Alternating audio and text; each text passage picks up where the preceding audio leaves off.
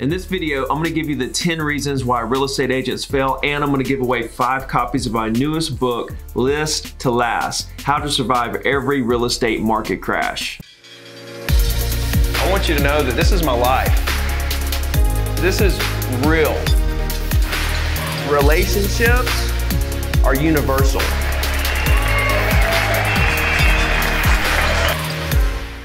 What's up everybody, Ricky Carruth here. Welcome back to my channel. So I want to get into these 10 reasons why real estate agents fail. The real estate failure rate in the industry, wait for it, is 87%.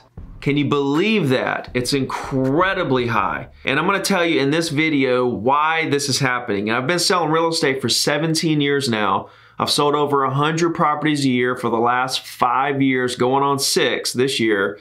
And I'm sitting back and I'm observing the industry as a whole, and I'm realizing why real estate agents are failing. And that's why 2 years ago, I started coaching real estate agents for free.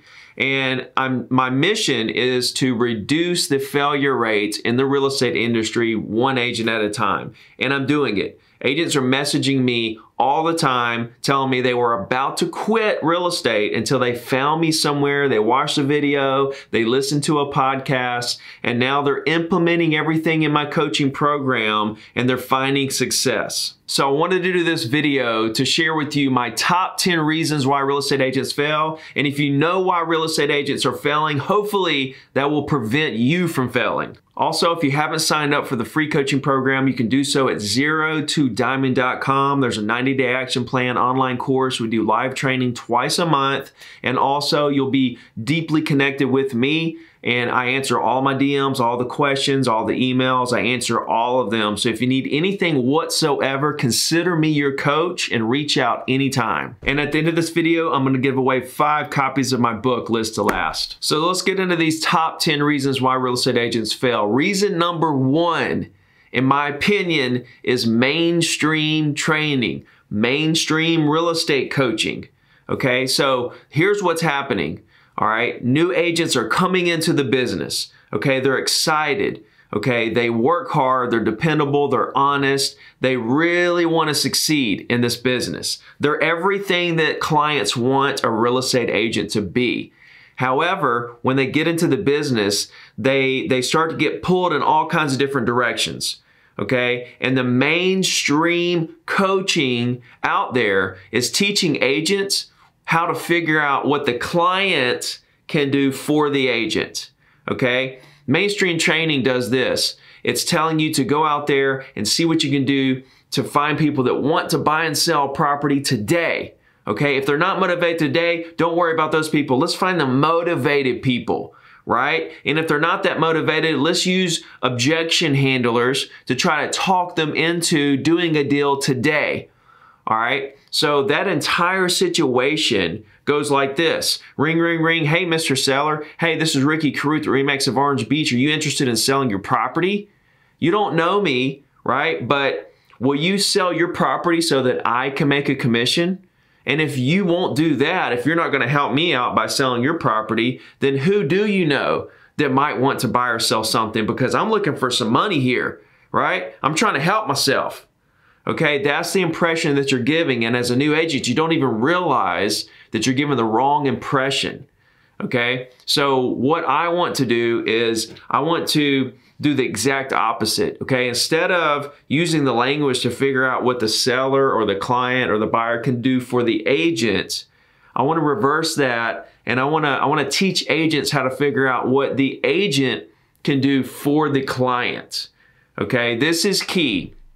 And this is why I'm doing what I'm doing, because I see it in the industry. And what happens is new agents come in, they learn this model, right? And they think this is the way because this is what the mainstream training is teaching us.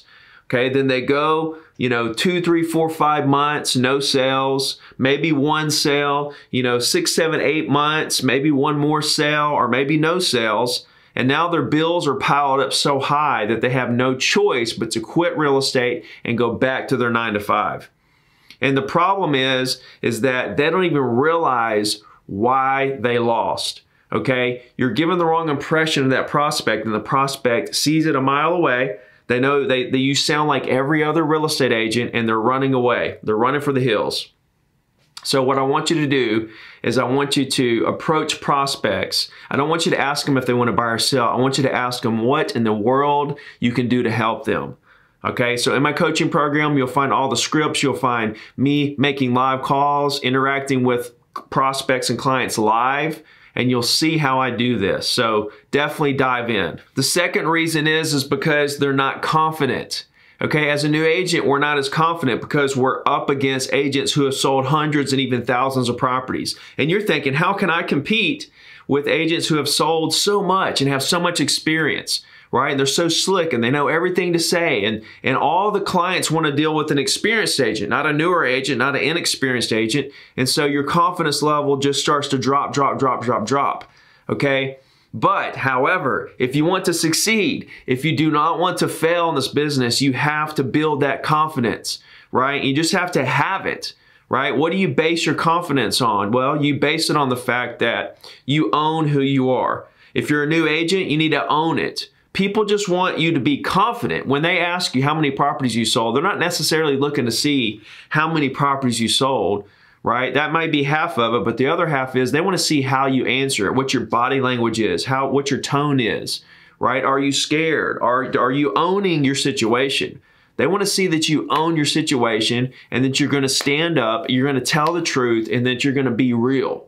So you have to be confident, okay? You need to base your confidence on your intent, that you're there to help people, okay? If you're there to help people, you should be so confident, right, that they need you because you know that you're going to do the best job for them, okay? And if they start to reject you, that is literally their loss. If a seller asks you how many properties you sold and you haven't sold any, or you've sold one, you tell them, I haven't sold any properties yet. I'm brand new in the industry, but that is why you want me.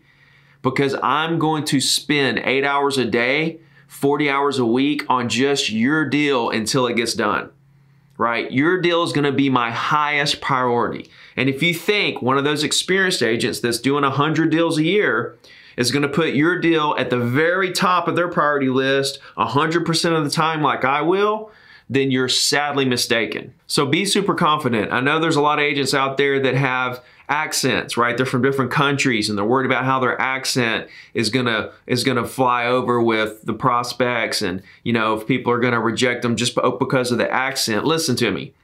70% of the people you talk to are either not gonna like you. I don't care who you are. They're either not gonna like you or they have another agent that they're gonna deal with that they're loyal to. Okay, but there's going to be 20 to 30% for every single agent. I don't care if you have a bad accent, if you're brand new, if you're really old, if you're really young, if you don't sell anything, if you sell a lot, whatever the situation is, 20 to 30% of the people you talk to are going to love you, right? And regardless if they want to do a deal today or not, you need to create your relationships with those 20 to 30% of people who love you and would want to do business with you if they were ready. Right? They might just not be ready yet. Some of them may be ready today, and most of them will be ready in the future, but you need to build your base, build your business around that 20 to 30% and be confident. And don't worry about that 70%. Reason number 3 that real estate agents fail is because real estate is such a process. Okay, it takes so much time. There's such a large learning curve in real estate to learn how the game really works. And by the time most agents learn the game, right? Or maybe they don't even get to where they learn the game. They've already spent so much time and they're in a financial situation that they just can't succeed. They have to go back to their 9 to 5. So understand that real estate is a process, okay? You have to talk to a certain amount of people and filter the people out that want to do business with you, that you have great conversations with. Okay, then that's going to take time to cultivate into a possible listing or possible showings or listing appointments or sales. Okay, and then once you get something under contract, it's going to be another 2 weeks, 4 weeks, 6 weeks before the closing actually happens. Okay, so real estate is a process regardless of how you slice it up. And because it's a process already, right, even once you get the deal, okay, it's even harder for brand new agents who have zero momentum in the business to learn how to actually get to a deal, right, and create those relationships and do what they need to do. So understand that it's a process, right? And you should be working as hard as you can to try to learn the process as quickly as possible before you have to quit the business. Which brings me to my fourth reason why real estate agents fail, and that's work habits. Okay, so most people, when they get their first job, it's by the hour somewhere, right? They get paid for showing up. Okay, so they're brought up in this environment where they're working, right? And they're making money based on just being somewhere, right? And they may be a really hard worker and produce a lot. However, they don't have to produce a lot. So a lot of people don't produce as much as they could because they know they're going to get paid either way. And then when those people get into the real estate business, the transition there, it's not the same, right? You're getting paid for production. Okay, so you're in this mentality that you get paid to show up. Then you go to this new career where you get paid on production. It doesn't matter if you're there or not. If you don't do anything, you're not going to get paid, right? And so there's a transition period for a lot of people. Okay, in real estate, like I said, you have to speed this process up because the learning curve is so big. So you have to understand that you get paid for production and you need to be production oriented from day one. The fifth reason why real estate agents fail is because all the distractions in today's world. There's so many bells and whistles and notifications going off everywhere, right? And we're just going straight to those sounds. Wherever those sounds are, that's where we go. If our phone makes a sound, we're there, right? If our computer makes a sound, we're there. And when we're scrolling through social media, we're getting advertisements from all kinds of different companies saying, this is how you build your business. That's how you build your business. Buy these leads, buy this program. And there's so many distractions out there, including the mainstream coaches, right? And the mainstream coaches are out there trying to figure out how to get your money, right? And the people that are trying to sell you these programs are out there trying to figure out a way and put a program together to get your money. Right? And so it's distracting because as a new agent, you don't know which way to go. And so you have all these people telling you all these different things, and it's just very confusing. So I think you should focus in on one or two or possibly three things, okay? And really focus on those three things until you get momentum in the business, right? That's why when I did the video of how to make $100,000 in your first year in real estate, I talk about the fact that you shouldn't do any heavy social media advertising and stuff like that. Yes, post. Yes, network with people on social media, but use it as kind of the second or third layer of your business. Okay, speaking to people voice to voice should be number one, right? Conversation is the key to all closings. Voice to voice is the reason why technology will not replace real estate agents. So you have to block out all the distractions. You have to focus on those one or two or three things that you believe in your heart is going to take you to the top. Which actually brings me to the sixth reason why real estate agents fail, and it's that they don't believe. They don't believe deep down inside that they can do this, right? If you believe in yourself 99.99%, right, that 0.001% that you don't believe is what's going to take you down. You have to be 100% committed, right? Caleb Maddox said that you should have no plan B, right? No plan B, no second option. We only have one option and we have to make this work and we believe in it 100%, right? So that's one of my keys to long-term success and success in general is that you have to 100% believe that you can do this. Number 7 is that most real estate agents are scared, right? They fear so many things. They're scared of rejection. They're scared of sounding dumb. They're scared of, making cold calls. They're scared of everything. They're scared of the work. They're scared to overwhelm themselves with business, right? They're scared of contracts. They're scared of people in general. Trust me, I understand. It can be intimidating, right? But the thing is that there's so many agents out there succeeding at such a high level that you have to understand that you can do it too. And one thing that I want you to understand is that business is 100% unlimited. It's unlimited for every single agent, right? There's no scarcity of business. It's as much as you can handle forever. So I don't want you to be scared of losing a deal. I don't want you to be scared of talking to this person or sounding dumb, okay? You have to go through the process. And like I said about the confidence, rest on the fact that you have the best intentions, that you're there to help people, right? You're not here to screw people over. You're here to help people. And because of that, that should take all the fear away. Okay, I'm here to help people. I'm going to do stuff. If I mess up, that's okay because I did it in the name of helping people. And always remember my 3-2-1 rule. If something scares you, but you know you need to do it, like making calls, public speaking, whatever the case may be, you're getting out of your comfort zone. You know you have to get out of your comfort zone to grow, right, personally. And if something scares you so bad, but you know you have to do it, you just say to yourself, 3, 2, 1, and then just do it. The 8th reason why real estate agents fail is because they are overthinking everything, right? Analysis paralysis. They're just reading a lot of stuff. They're researching. They're setting everything up, but they're not taking action. They're not actually doing the things that they need to do to succeed, right? And it drives me crazy because I see it all the time. There's over 17,000 agents in my real estate coaching program, and they reach out to me all the time asking questions, and I'm always going back and forth. And there's so many of them in the program and out there in the world that know what they need to do. They're just not doing it, okay? I would rather you not know as much and take more action than to know a lot and not take any action. So quit overthinking, get out there and do what you know you need to do. And by the way, if you know you need to do it and you're not doing it, that means that you're cutting your family short. You're not providing as much as you could for your family because you're not willing to do something that you know you need to do. And there's really no reason why you're not doing it. So in my opinion, that's about as selfish as you can be.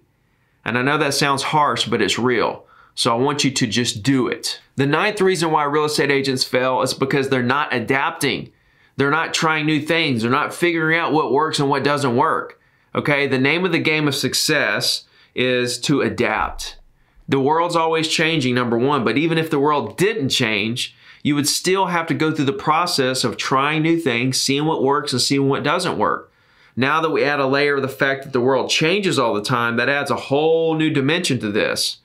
Right? So we always have to be trying new things, adapting as we go. And the way I like to look at it is that, you know, you try some things, you figure out what works. Okay, say you try 5 things, 2 of them work. We keep those 2 in place. We keep those 2 going. We eliminate the other 3. We try 5 more things. Maybe one of those things work. We add it to the 2 that are working. We're always keeping what works and eliminating what doesn't work, and we just continue to get better and better and better and better. But if you're just going to do the same thing over and over and over again, expecting different results to happen, right? There is a part of this that is consistency and doing the same things over and over and over again, right? But you have to be smart about what those things are, and you have to test things and see what works and see what doesn't work.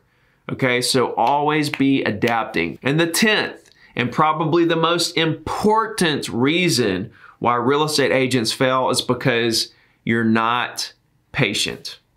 You're not patient enough. You want everything right now. And I said in the beginning, real estate is such a process, especially in the beginning, right? Even if you're experienced, it's still a process.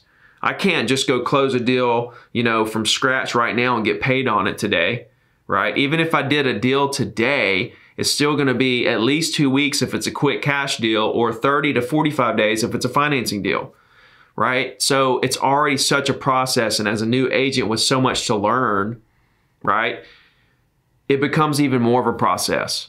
And so what you have to do is not to look at the results, not to look at, okay, I want to do 30 deals my first year. And then if it looks like you're going to be, you know, short on that, start to get down on yourself. No, don't do that. Base your happiness on the fact that you worked as hard as you could every single day, right, to accomplish your goals. If you don't hit your goals, okay, that's fine because you did all you could do. If you don't do all you can do and you don't hit your goals, then you have something to be upset about. But if you did all you could do and you didn't hit them, that's okay because we're going to try again. We're going to try again. We're going to try again. We're never going to quit, right? We're going to do this for the rest of our lives. So we don't have to do it all this year. It's a learning process. Right? So agents message me all the time and say, hey, you know, I've been in the business 3 months and I haven't sold anything, and they're complaining. And I look right in their eyes and I say, welcome to the club. It took me 8 months to make my first sale, right? And now I've sold over 100 properties since 2014 as a single agent. So, you know, think about that for a second, okay? Put yourself in a position to win, right? Do real estate part-time for a while till you get it going. Save up a lot of money if you're gonna go just cold turkey and just try real estate full-time in the beginning. But have a plan in place and know that this is gonna be a process. Put the work in and be patient. So that's my 10 reasons why real estate agents fail. I hope you enjoyed it. I hope you got a lot out of it. I want to give away 5 copies of my book, List to Last. All you have to do is share this video and comment below. Let me know what you think. And I'm gonna pick 5 winners out and I'm gonna mail you a signed copy of my book. Please subscribe if you haven't already. Let me know what in the world I can do for you. I answer every single DM on Instagram at Ricky Carruth. We'll talk to you soon.